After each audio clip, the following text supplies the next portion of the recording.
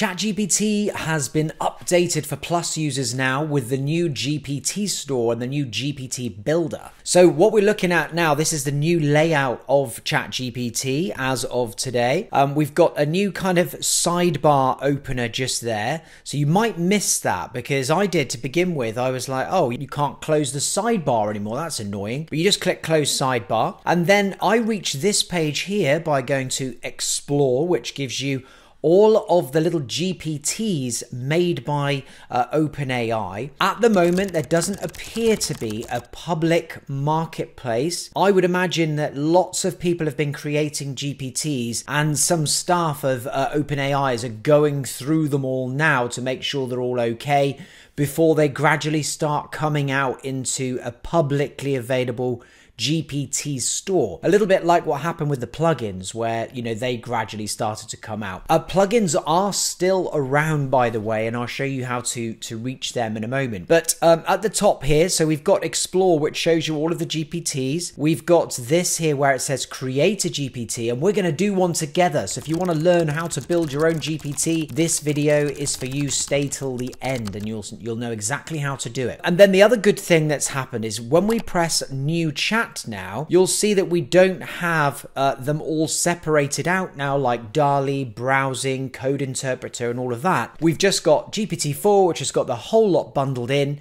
and then GPT 3.5 is there as well, and there is how you reach plugins. So if you want to still use plugins, you still can. You go to the plugin store and they're all here just like they used to be, so that's fine. But if we go to this method now, you're able to just use GPT-4 with all of the different things in operation. So you can say, hey, write me an article, now create me an image to go in the article, and so on. But let's go and start off and build our very first GPT app. So what I'm going to do then is I'm just going to go to here where it says explore, then I'm going to click create a GPT, and we've got on our left hand side is where we build it, on the right hand side is where we preview it. And what this is it's a way for you to create like a mini ChatGPT dedicated to a specific purpose that you're able to share with other people. So it's very useful. Now, in order to share it, they will need a ChatGPT Plus account themselves, which of course is a great way for OpenAI to get more people to sign up to ChatGPT Plus. But let's go ahead and create our first app. I am going to make one.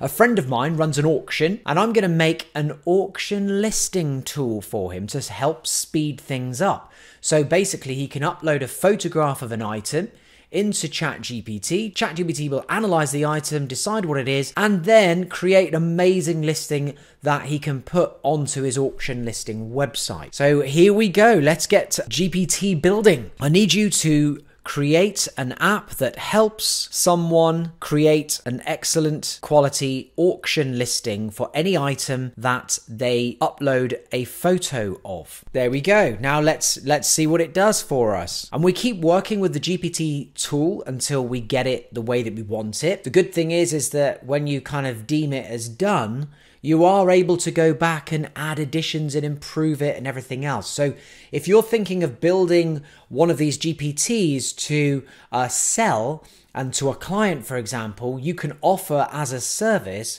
the ongoing maintenance and improvement of that app. So that's another tip for you there. And by the way, while this is just writing out its stuff here, if you're interested in learning more about ChatGPT and everything it can do, come and join my group with over 8,000 people in. There's a link underneath this video. We're all crazy about AI and ChatGPT, and it's free, and you can mingle with all of these other fanatics.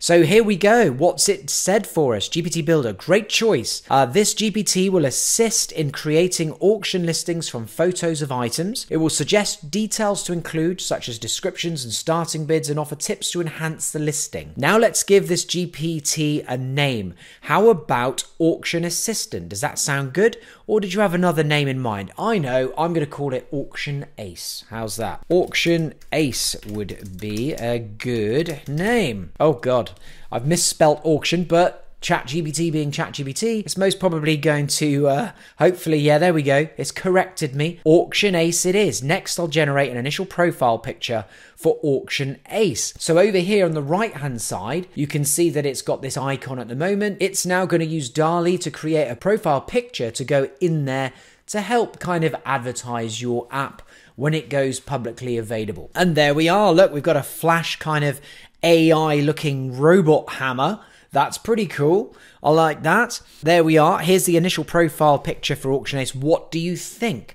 So I could at this point refine it and ask it to be more old-fashioned, or, you know, do it in green or whatever I wanted, and it would then reproduce a new one. But I think that's okay now. So we can go here to this bit here where it says configure. This is what it's created as a result of the instructions and the chat that we've had with it. So description: helps create auction listings from item photos, and then the instructions that it's generated for itself from our chat. Now at the bottom you've got add actions, and I haven't used this and I don't need to at the moment, but basically, like it says there, it lets your GPT receive information or take actions outside of ChatGPT, and there's a link right there to go and learn more about how you can do that. So this is the more complicated stuff for you to be able to create some very interesting things, but most people probably won't need actions. So now that we're done, I'm happy. Here's how our preview of Auction Ace.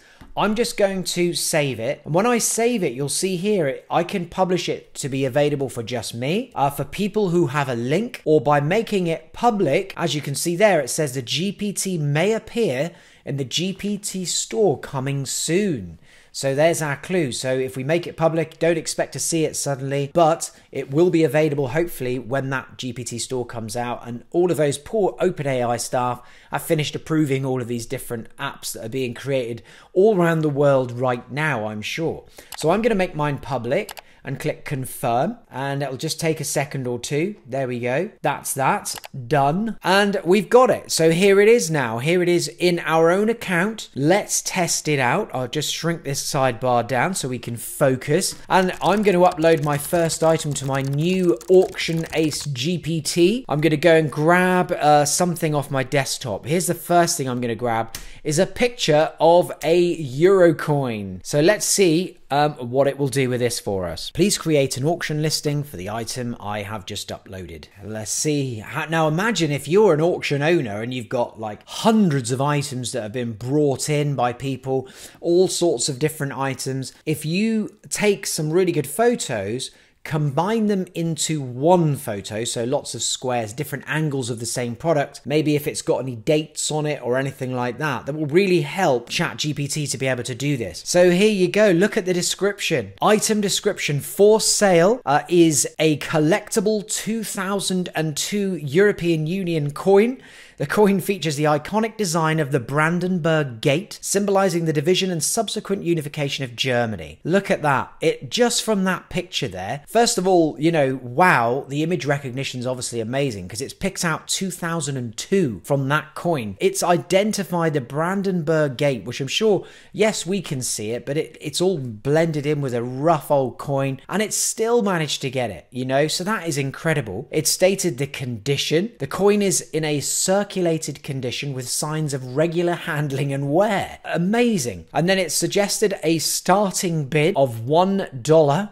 And then enhancing your listing. To increase the appeal of your listing, consider including information about the coin's history. And then it's got like shipping information, payment, return policy, and everything else. So I would probably just adjust the instructions on that particular GPT, just to say, don't bother giving me advice, just write the listing out and provide some history of the item if you know it. So let's try something else now. Let's try and see if this will be really tricky, I would imagine. And I'm going to see if it will produce an auction listing for my bonsai tree. I'm not going to tell it what it is either. Please create an auction listing for the item I have just uploaded. Wow, it's certainly picked out that it is a bonsai. Up for auction is a beautifully colored cultivated indoor bonsai tree known for its serene presence and artful appearance. The bonsai is in excellent health with well-maintained root system and vibrant foliage. That's crazy. And then it suggested a starting bid of $50 and then given me advice again on how to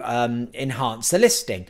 It hasn't identified what it is, but I could ask it. I might just ask it. Can you please add what plant variety the bonsai is? I would be surprised if it managed to identify the actual bonsai. I mean, that's pretty hard. So to accurately add the variety of bonsai plants to your auction listing, you would typically need to know the specific species. Since I can't physically examine the plant or have a detailed view of its leaves and structure, I cannot provide a definitive identification of the species. But it has got it right because it says it could possibly be a type of ficus, which is a common choice for indoor bonsai due to its resilience and attractive appearance. So amazing. It has correctly identified the plant, even though it said that it probably couldn't do it. It has done it. So that's amazing. Let's try one more item now just to see if this auction builder has done a good job. This is actually just a book, Rich Dad Poor Dad, real famous book. Let's see if it can do this one. Please list the attached book for my auction. Hopefully it can identify. Auction listing, Increase Your Financial IQ by Robert Kiyosaki. Presenting a pre-loved copy of Increase Your Financial IQ, the renowned author of Rich Dad Poor Dad. Condition, book is in good condition with signs of consistent with reading and use, signs of wear. So, you know, it's picked out, if we zoom in, it's picked out like the little rough edges and everything else. I mean, the accuracy of the image recognition of this is amazing. It's also obviously being able to read the text on the book as well because it's identified exactly what book it is. So phenomenal. I mean, can you imagine the time saver this would be for any auctioneer who's looking to be able to just quickly list items that would normally have to type all this out? It's such a time saver. And this is just a rough and ready version. If I really went to town on this, I'll bet I could improve it and make it, you know, perfect. So that is a demonstration of how you can create your own GPT. There's obviously a million different uses for this. It's off the chart. You can create ones for doing just about anything that you can imagine. And all you need is a $20, you know, ChatGPT Plus account at this point. And so remember, you're able to share this bot. You can also share the conversations as well, just there. And if we go to, you can copy a link to it. You can send it to people privately. You can do all kinds of different things.